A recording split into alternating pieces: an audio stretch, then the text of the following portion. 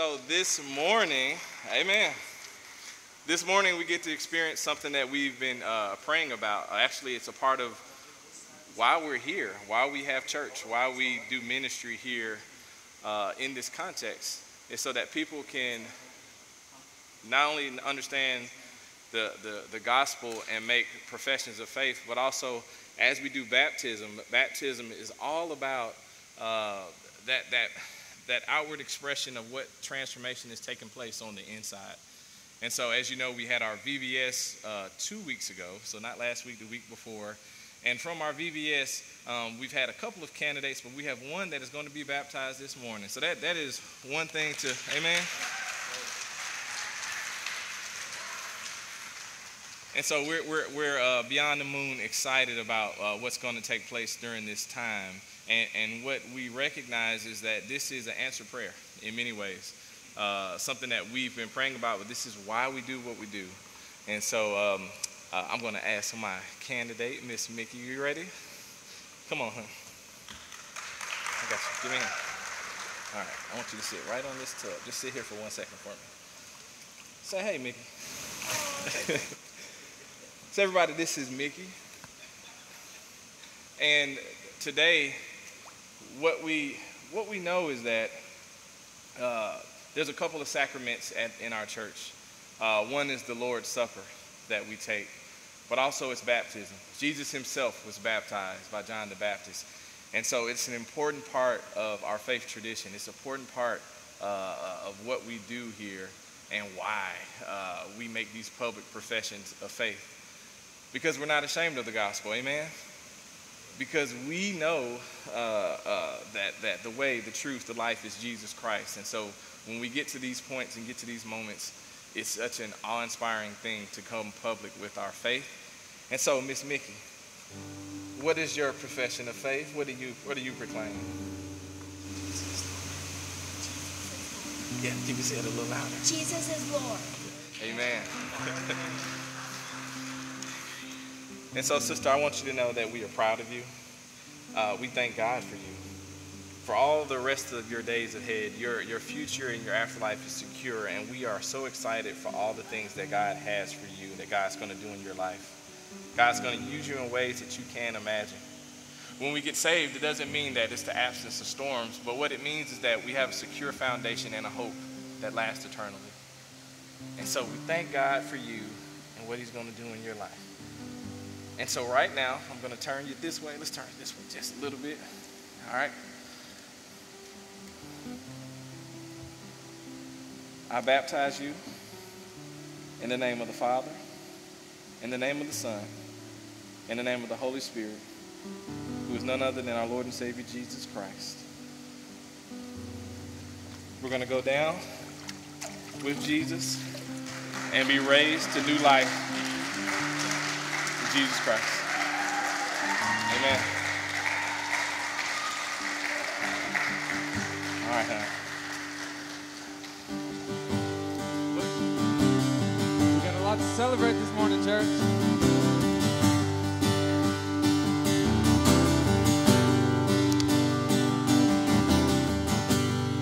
Let's worship together.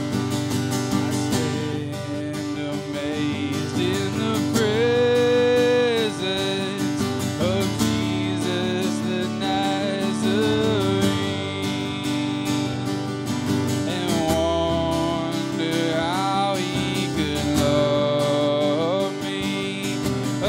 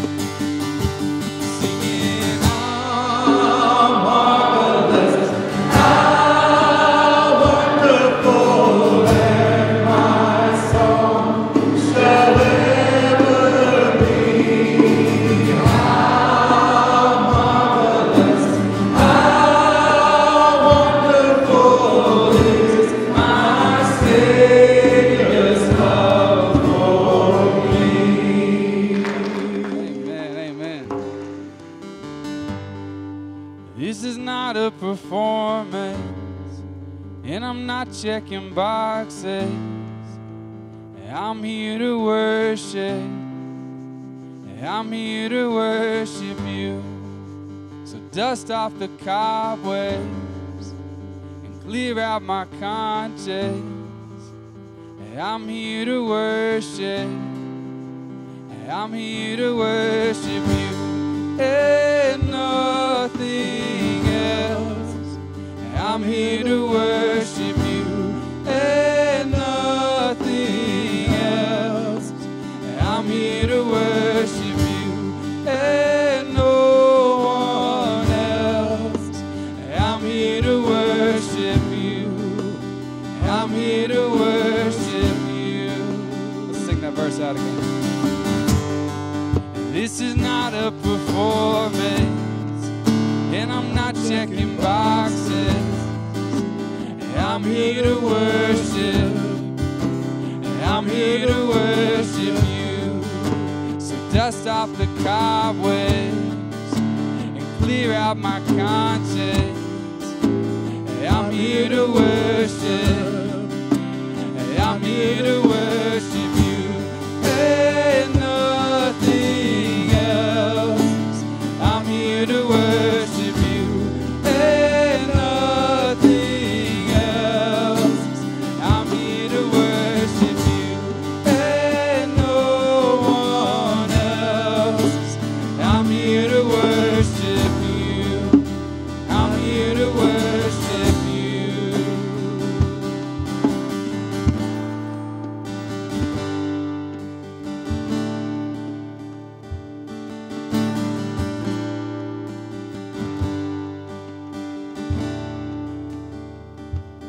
We sing hallelujah, Maranatha. Worthy is the Lamb. Glory, glory in the highest, beginning and the end. Hallelujah, Maranatha. Worthy is the Lamb. Glory, glory in the highest, beginning and the end. Hallelujah, Maranatha. Worthy is the Lamb. Glory, glory in the highest. He is worthy of our praise. Hallelujah, Maranatha. Worthy is the Lamb. Glory, glory in the highest. I'm here to worship you and nothing else. I'm here to worship you and nothing else. I'm here to worship you and no one else. I'm here to worship you. I'm here to worship you. Lift it up, lift it up. I'm here to worship you and nothing else. I'm here to worship you and nothing else. I'm here to worship you and no one else. I'm here to worship you. I'm here to worship you.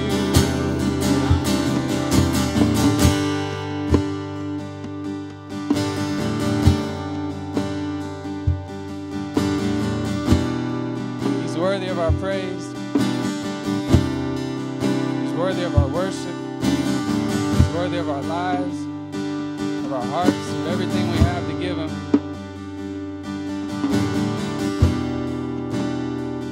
Let's sing this out together.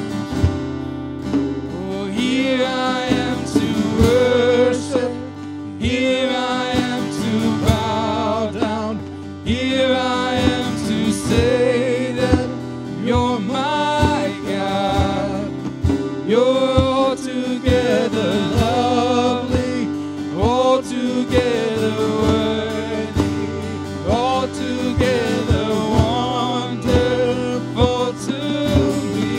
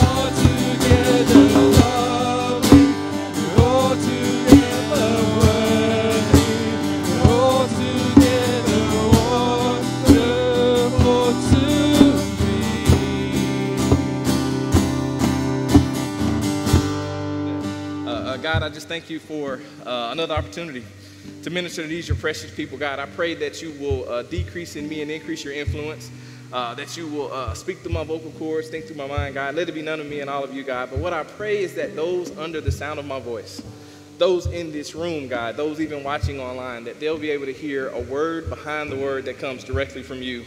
And what I pray, God, is that this morning, let me speak with simplicity and understanding so that we can not only hear what we need to hear, but also go and do it. And so, God, I yield myself into your very capable hands, and I thank you I thank you right now, even ahead of time, for what you'll do in this moment. It's in the mighty name of Jesus that we pray. All that agree with that say amen, amen, and amen. Man, look, it's too early, y'all, to get me crying early, man. Come on. Hung on. I was like, oof. Okay.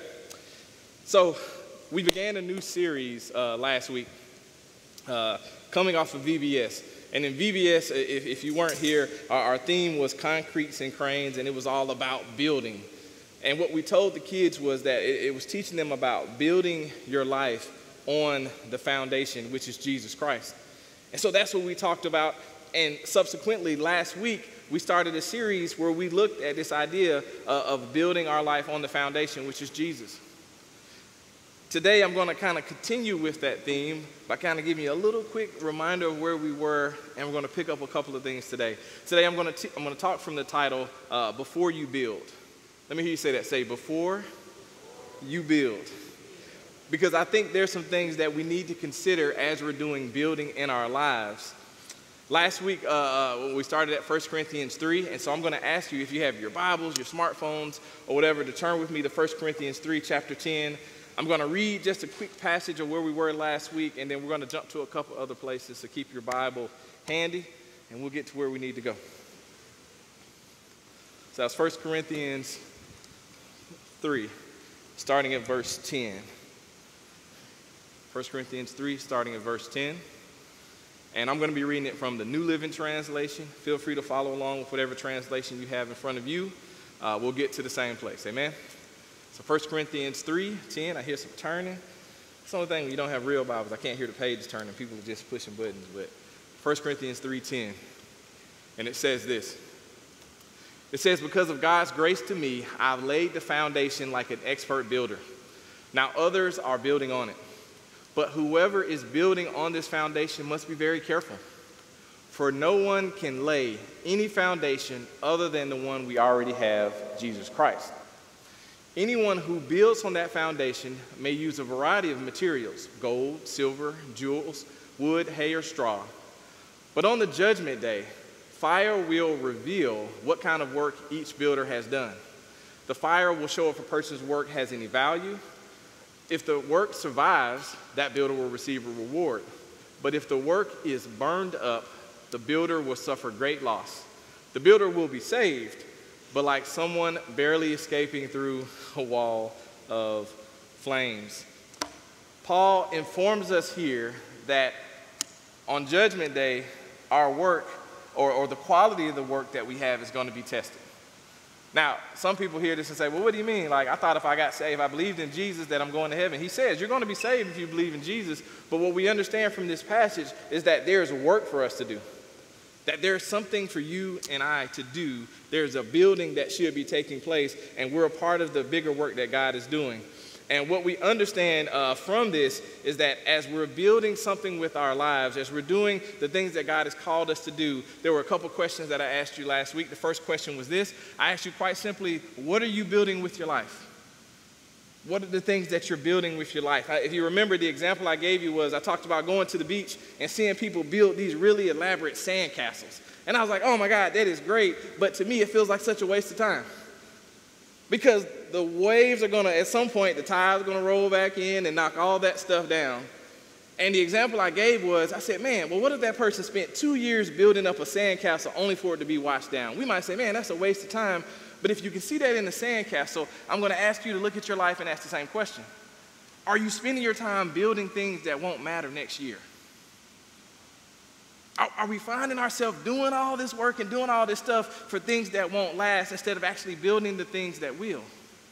So that was the first question from last week. Also, I talked about the fact that I watch probably too much HGTV. Now, I am not a builder. Like, that's not really my deal. I build in Excel and on computers and all of that kind of stuff. But what I recognize is, as I look at all of those HGTV shows, one thing that always happens in most of those when they're doing a renovation or build or whatever is they have to do like a demo or a demolition, right? They don't build over whatever's there. They have to tear it down and then they build back up something new. And so the question I asked you when it came to our lives is this: are there things that the Holy Spirit needs you to deconstruct in your life so you can build the things that matter? We can't just be focused on building and not recognize that there might be parts that we have to deconstruct. There might need to be things that we need to take down. The personal example I gave last week was I said me and my wife were talking about some areas of our life and our marriage. We've been married 16 years, and we were like, you know what, this one area, man, we need to, I know we've been building, but it's leaning. It's like Tetris. We done took the pieces out. It's doing one of these, you know. And what I recognized, I said, man, there's some areas that we're going to have to tear this down and really build up something that's going to be sustainable, that really is what we feel God telling us to do. And the cautionary word that I gave you here was, don't be scared, and this is probably bad English, double negative, but don't be scared to tear something down because you spend a lot of time building it. If God's telling you, hey, I know you've been spending this time, but this isn't it, it's okay to tear it down and continue on and to build something new. Because you know what I've learned? There's no season of training or preparation that goes unwasted. God knows how to use all of what you've learned for what you're going to build next. And so if you sense God saying, look, I know this is what you planned, I know this is where you thought it was going to go, but we're going to make a hard right here and go in a different direction, you have to be okay with that and trust God if that means deconstructing to go ahead and build what God is telling you to build. In today's message, I'm going to talk about the area of what we might call or be considered pre-construction. Now, I'm sure Ruben's going to give me a guide points about everything I say wrong about building after this, since he's in that industry. But I'm going to talk about pre-construction. And really what I want to talk about is the kind of before you build stuff that we need to discuss. Do you know that when someone sets out to build a house, they have to, and this is a high level, but they need to go to like an architect and get blueprints, right? The architect gives them blueprints, and from the blueprints, they use that a builder goes and builds according to the blueprints. And also, once they get the blueprints, that builder kind of comes up with a plan or a schedule of how they're going to accomplish it, right? When they're going to do it, day 1, day 10, whatever it is. We understand that in this process, the builder still has to deal with elements that are outside of their control, right? As we see in our world today, right? Supply chain issues, whatever it is. There's stuff that's outside of their control that they have to deal with as they go and build. So as we build our lives upon the foundation that is Jesus, sometimes we've set people up in church with unrealistic expectations. We tell people that, well, you know what? If you go ahead and get saved, you won't have drama, you won't have trouble, you won't have anything. And to be honest, that's not true. And I'm going to kind of unpack a little bit of that here today for you. If you have your Bibles, turn with me now to Matthew chapter 7, verses 24 through 27, because I want to show you something here. Before you build or continue to build in your life, there's some things that I believe you should know, especially after we get saved. So Matthew 7, 24, I'm going to read this from the New King James, New King Jimmy. Matthew 7, 24. All right, Matthew 7, 24, you can put it up. Reads as follows. He says, this is Jesus speaking, by the way. He says, therefore, whoever hears these sayings of mine and does them, I will liken him to a wise man who built his house on the rock. And the rain descended, and the floods came, and the winds blew and beat on that house, and it did not fall, for it was founded on the rock. But everyone who hears these sayings of mine and does not do them will be like a foolish man who built his house on the sand. And the rain descended, and the floods came, and the winds blew and beat on that house, and it fell, and great was its fall. Someone say, same storm. I'm sorry, I caught y'all off guard, my bad. I won't do that like the whole time, but I'm a little excited today. So repeat after me, say same storm, same storm. Look, I got to say the words for them to repeat it, right? Same storm beat up on these two houses. And you're going to say, well, Pastor, I know the message. I get the point here. When we look at these two houses, one was built on the foundation and one was not, right? One was built on this foundation on the rock. One was not. Okay, we get it. The one with the foundation was able to withstand the storm. And I believe the reason that it was because the focus was on the foundation and not on the house. It was all about, it was built on this foundation, whereas the other one was just about building the house. And I say that because I like to ask you a question. I'm going to ask it anyway, but I'm just saying. You ever have somebody say, let me ask you a question, and they just did, right? Okay, sorry. I asked a lot of questions. Here's the question. Is the key to what you're building in your life the foundation you're building upon, or simply what you're building? Let me ask that again. Is the key to what you're building in your life the foundation you're building upon, or simply what you are building? Think about that for a second. Our focus should be on Jesus and not just what we're building. I say. Our focus should be on Jesus and not just the fact that we're building something or the thing that we're trying to build. Paul told us this in 1 Corinthians 3, right? He told us that, hey, Jesus is the foundation, and I get it. But here's the question that's kind of behind what I'm asking and why I asked this question. In the midst of the progress that you're making right now in your life, has your relationship with Jesus taken a back seat? I like it when y'all look at me that way, like y'all want to throw something, or like I stepped on your pinky toe or something like that. I mean, I'm just saying. This is the question we have to ask. Because what I recognize is that sometimes we can become so successful, we can do well, and people are like, man, you're really doing it, you're taking steps, you're really going after your dream, but in the process of doing that, our relationship with Jesus can't be secondary. I know, you came to church and thought I was going to ask you something else. Like, did the Braves win last night? They did. Ozuna, Freddie Freeman, the whole thing, yeah. But no, this is what we have to think about. As we go forward, we can't let our relationship with Jesus slip.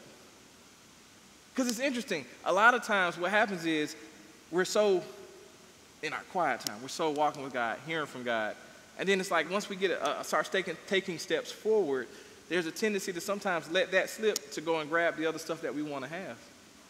Not realizing that that was the key to get to where we've gotten so far.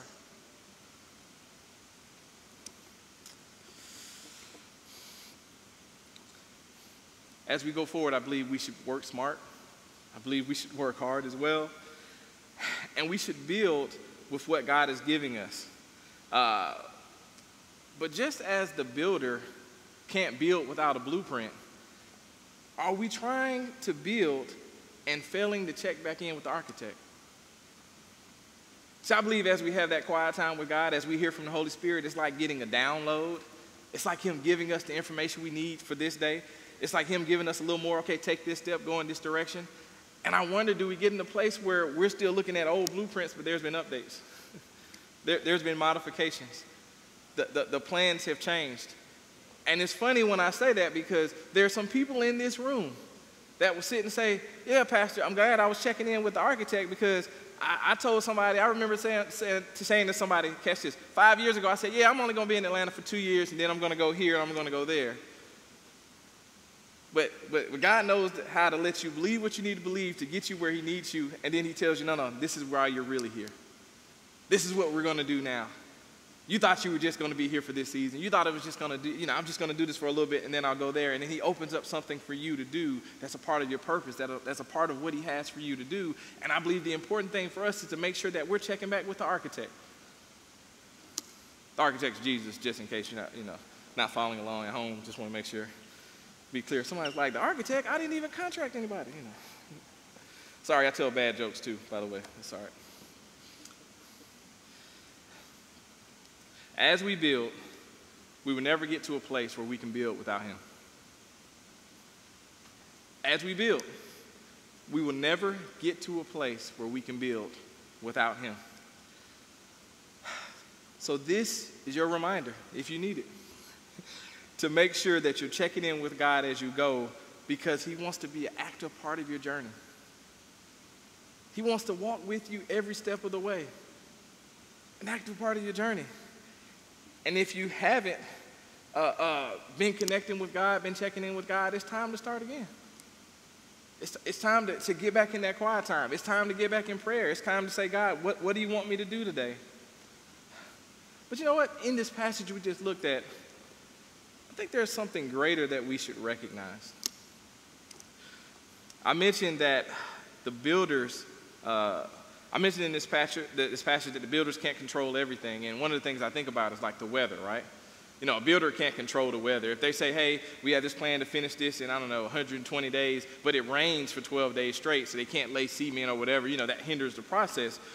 And so, did you notice in what we read that whether the house was built on the solid foundation or not, that the storms came anyway? The storms came whether it was built on the foundation, right, Ryan? Whether it was built on the sand, the storm came, right? And I say that because one thing we must recognize and be clear about is that we are all going to face storms on this journey called life. I said a little while ago that sometimes we set people up because we say, hey, if you get saved with Jesus, you're never going to have any more problems. But that's not true. But also, that is not even what Jesus said. Jesus is like, I didn't say that. They're misquoting me in the media. Look at John 16:33 real quick. Put that up for me. Look, I was going to say, hit it, Audrey. Inside joke. In John 16:33, look at what Jesus himself says. He said, I told you all this that you may have peace in me. Here on earth, you will have many what? Trials and sorrows. But take heart, because I have overcome the world. So let me tell you, if some person that's in a pulpit or on TV or whatever tells you that, oh, you're saved, you shouldn't have drama, or you shouldn't have trials, you shouldn't have storms, then tell them they're not reading the book. Or better yet, you might just turn it off. That might be the easy thing to do. Because he tells us that there's going to be storms. In the passage, he said these two houses are built, one with the foundation, one without, but both of them had a storm. It'd be different if he said, hey, one's on the foundation and the rain just went right on by. The flood didn't even touch them, right? And we recognize that in reality. When Hurricane Katrina hit, there were saved folks and unsaved folks who both lived in New Orleans, right? So we understand this to be true, but I think the importance is that our life is built on the foundation, which is Jesus. I also love the fact in this passage here, this scripture, that very first line there, it says that we can have peace in him. I love that we can have peace in him because some of us have experienced storms where the reason we can say that we made it is because we found peace in him, even in the midst of all the destruction that took place, even in the midst of all the loss that we had, even in the midst of all the hurt. What helped us to make it was the peace that we found in him. If you knew some of the storms that people sitting around you faced, you'd be amazed. If you understood what people that sit by you that are smiling, maybe saying amen, went through, you would be surprised. And I'd be doing a disservice once again just to say to you that there's not going to be storms. There's going to be storms that we're going to face. But in the same breath, hear me say that we can experience peace in the midst of storms that will surpass all understanding. And in addition to that, no matter how many storms destroy things in your life, that if our life is built on the rock, we're able to rebuild if needed. And we don't have to be completely destroyed or without hope. Let me ask you to turn one more place for me. Turn over to Luke. So if you were in Matthew, you got to go over 2 books to the right. If you're in John, if you did turn to John, you're going to go back 1. Luke chapter 6. I'm going to look at one more thing here. One more passage this morning. I say this a lot, but I'm serious. This is like one of my favorites here. I'm telling you, Jesus gives like one of my favorite one-liners here. It's just so great. And maybe it's not a one-liner to him, because they were probably like, oh, Jesus, why you say that? Okay. Luke 6:46. I don't know if I said that. Luke 6:46 from the New King James here. Jesus is speaking once again. This is a parallel passage to what we just read in Matthew, but I love Luke. It's one of my favorites. Here it is. He says this. He says, but why do you call me Lord, Lord, and not do the things which I say? Whoever comes to me and hears my sayings and does them, I will show you whom he is like. He's like a man building a house who dug deep and laid a foundation on the rock. And when the flood arose, the stream beat vehemently against the house and could not shake it, for it was founded on the rock. But he who heard and did nothing, he is like a man who built a house on the earth without a foundation, against which the stream beat vehemently, and immediately it fell. And the ruin of that house was great. Let's do it again. Repeat after me. Say, same storm. Same storm, right? Same storm, two houses that we saw again. And the key again was building on the foundation. Cool. But the emphasis here, I believe, which highlights something that maybe we overlooked the first time, is in verse 47. Audrey, can you go back to verse 47 for me? Look at 47 once again. He says, whoever comes to me hears my sayings. Okay, we're hearing from the architect, and what do? Does them. So it is about hearing from him, going to God, hearing from him, and then doing it. Going to God, hearing from God, and then doing it. Going to God, hearing from God, and then doing it. It's not just about, oh, I got the greatest revelation if I go sit down and not do it. It's not about, oh, God gave me this incredible idea. Okay, what you doing, playing PlayStation? Don't be laughing at me, lady. It's about hearing from God and then doing it.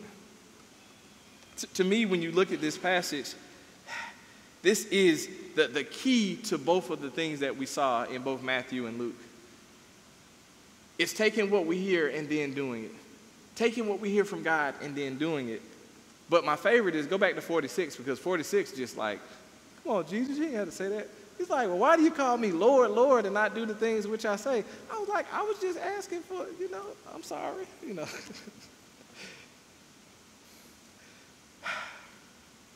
We can't miss the fact that when Jesus tells us what to do, we should do it. If I was James, I would say we got to be doers of the word, right, and not hearers only. But what we see here is that we can't be the followers of those disciples who only call on the Lord when we're in trouble. We say, Lord, Lord, help me. And he's like, I told you not to go over there so you wouldn't even be in trouble. Okay, but can you help me now? All right. No. We have to hear that first time and do it. We have to hear clearly what he's telling to us and go and do it. We have to submit to him and do the very thing that we hear from God as he speaks to us. Simply stated, as you hear God speak to you, don't be like some kids who have selective hearing. My dad is here today with us, and he could attest to the fact that sometimes I had selective hearing. He's like, it's time to clean up, huh? Let's go get ice cream. Okay, I heard that. But we shouldn't be that way with God. We shouldn't be at the place that we only hear what we want to hear. But more so, when we hear God speaking to us, we do. He said, Pastor, you said that like 10 times. I did, because I wanted to penetrate. Romans 10 says faith comes by hearing and by hearing. So I figure if I keep saying it, maybe you'll leave this place and say, you know what, I'm finally going to do the thing that God has been telling me to do. I pray as we leave this place that each of us has crystal clear hearing, but also that you'll have the courage to take action. I pray that almost every Sunday just about, because I really know the difference between hearing and doing. And so, what about you? Is there something God's been speaking to you, and even as I'm talking now, you're like, Pastor, I didn't come to hear God tell me and remind me once again of the very thing I know I should be doing? Is there an area where you sense like, man, even I try to get away from it, but it keeps popping up. It keeps popping up, like I need to take action in this area. Is there a change needed? And quite simply, God's giving you at least one step. You might not have the whole thing mapped out and figured out. But he's like, do this, but you still hadn't done that. What are you waiting on? What are you waiting for? I believe one of my assignments this morning is to be the little nudge to say, come on, let's go. Let's do the thing that you know you're supposed to do. And you know what's cool about this? See, I trust so much in the Holy Spirit that I don't have to know what it is that you need to do, but you know. Because as I'm talking, you're like, okay, Pastor, yep, I got it. I hear you, God. But what I don't want to happen is, one of the greatest tragedies that happens on Sundays? We hear exactly what it is we need to hear, and then we go put our notebook in the car, or we close up our little smart device or whatever, and we just go about our week and don't do it. And then the next Sunday, it's like, oh, I still need to do it. And then the next Sunday, I still need to do it. Let's do something different today. If there's something specific that you're hearing God tell you to do, that is popping up even as I'm talking right now, I want you to go forward and do it. I want you to take action. And even if you say, well, Pastor, I know what I'm supposed to, I know the thing, but I don't even know what step I'll take, I'm going to even challenge you there. Go to God in prayer today and ask him to show you. Show you what you need to do. What is the next step you need to take? And let me tell you something. Some messages, I'm like, like I hadn't been crucified, right? So it's like I can't really talk about that from experience. But, I can talk about this from experience. I'll tell you what happened to me. January 2007, I'll never forget.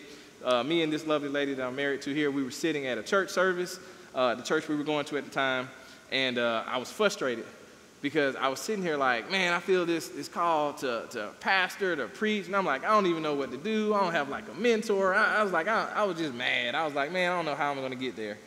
And I remember the pastor at the church in one of those sidebar moments said, if God's been dealing with you to do something, he was like, you got to go to God and ask him to do it.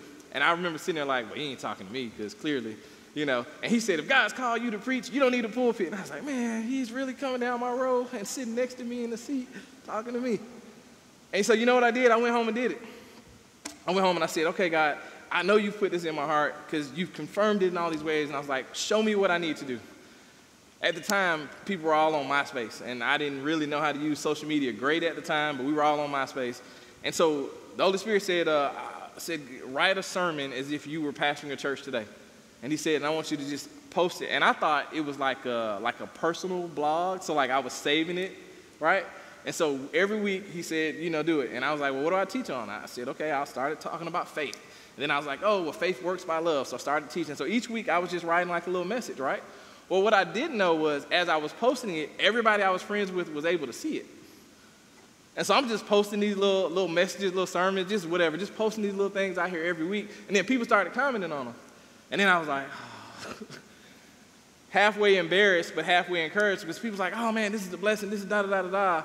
And what I didn't realize then, which I can clearly see now, that as I got better over time refining that, for over a 5-year period of every single week doing this, on vacation or whatever it was, God was showing me and preparing me to write sermons. Was preparing me to be able to critique it, to be able to say, okay, no, teaching series, all the different things that I learned. I started going to other people who were already doing this. Hey, could you check this out, give me some feedback and whatnot. And over that time of preparation, he sent the people that I would need to be able to be here doing what I'm doing now. And I just went home and just prayed and said, God, show me what the next step is. And so since God's not a respecter of persons, I'm confident that if he did it for me, in my context, in my lane or whatever, that he can do the very same thing for you.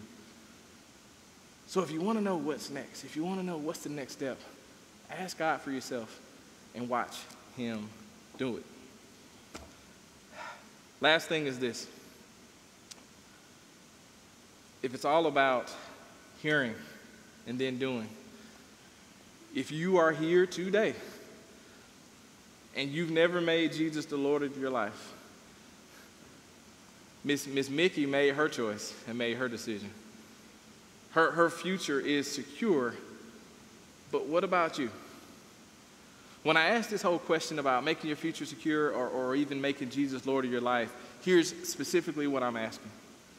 If you were to die in the next 3 minutes, 5 minutes, whatever it is, do you know with certainty that you would be in the presence of Jesus?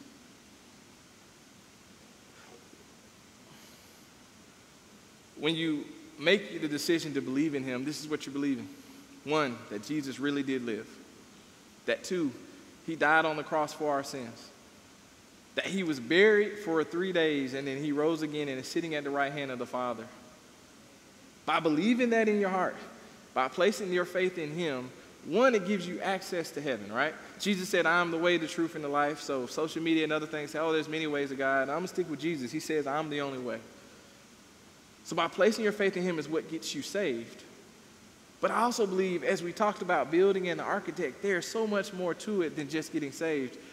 I often emphasize this point because as a kid, I grew up in church all these years when I was young and through high school and stuff, and I thought it was just about getting saved and then, don't drink, smoke, or chew, or run around with those who do, that kind of a thing. But then I realized, no, God has more for me to do outside of just getting saved. And so instead of that being the finish line, it is almost like the open door that you start off with on this amazing journey with him. And if you can't say that I know I'm saved, if you can't say that I know when I die I'm going to go to heaven, you need to make that decision today. When I ask you that decision, it's not about church, it's not about religion, it's about a true relationship with the one who created you, who knows you better than you know yourself. So in a moment, we're going to be standing, we're going to sing and all of that good stuff. Our prayer counselors are going to come, and at that time, if you need to make that decision, you come and make that decision. Second, if you need to rededicate. Rededication is for those who simply say, Pastor, I've already made that decision to place my faith in Jesus, but if I'm honest, if I look at my life right now, I know I'm not living the life I should be living. And here's the thing, maybe there's been loss, maybe there's been trauma, maybe there's been bad mistakes, maybe there's been drugs, sex, there's been all type of stuff that you say, I feel like maybe I'm stuck, I feel like I'm just lost, I feel like, man, I've messed up so bad, God didn't want to have anything to do with me, and nothing could be further from the truth. God loves every single one of us with a never-failing, undying love. And if you sit and say, you know what, I'm tired of trying to go this on my own and I need to come back to God, now is the time to do that. I often use an analogy of a GPS, whereas if you're driving in your car and the GPS says, hey, go forward for 2 miles, because you're driving the car, you can choose to go in a different direction, take an exit ramp, do something different, but ultimately, the GPS doesn't yell at you when you make bad turns, right? It simply recalculates based on where you are to try to chart you a course to get back to where you need to go. And I believe that's what the Holy Spirit wants to do with us. Holy Spirit's like, look, let's get you back to where you need to go based on where you are now.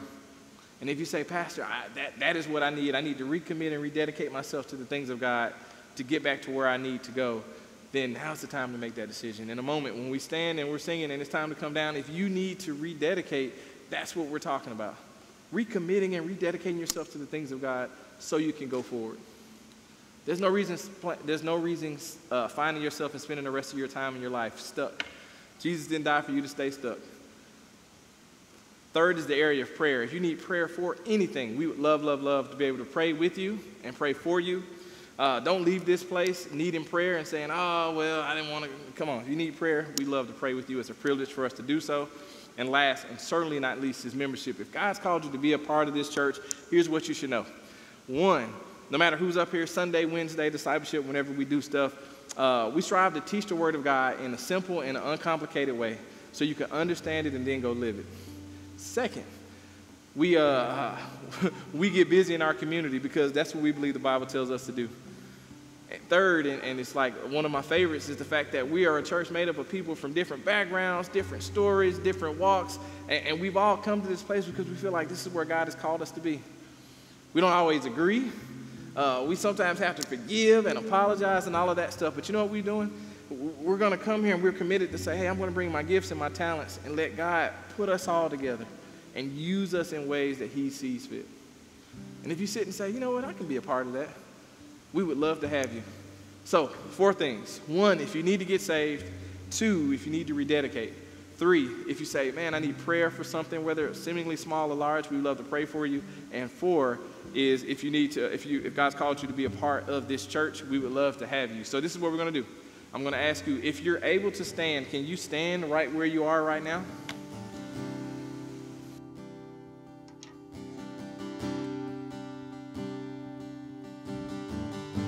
We bow our eyes, we bend our knees. Oh, Spirit, come make us humble. We turn our eyes from evil things. Oh, Lord, we cast down our idols. So give us clean hands, and give us us pure hearts. Let us not lift our souls to another. Give us clean hands, give us pure hearts. Let us not lift our souls to another.